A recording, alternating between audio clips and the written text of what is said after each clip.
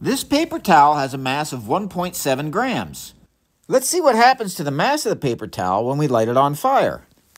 Yep, it looks like the mass of the paper towel decreases as it burns. Now let's try the same thing with this piece of steel wool, which is mostly made of the element iron. It looks like it has a mass of 4.2 grams. Whoa!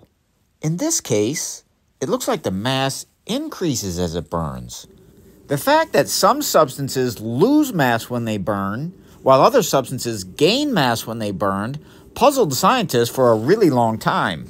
This question was ultimately solved by Marie-Anne and Antoine Lavoisier. They noted that when things burn, they combine with a gas in the air that they called oxygen. Some things, like paper, react with oxygen to produce carbon dioxide, which floats away and decreases the mass. But when metals burn, oxygen gets incorporated into the metal, increasing the mass.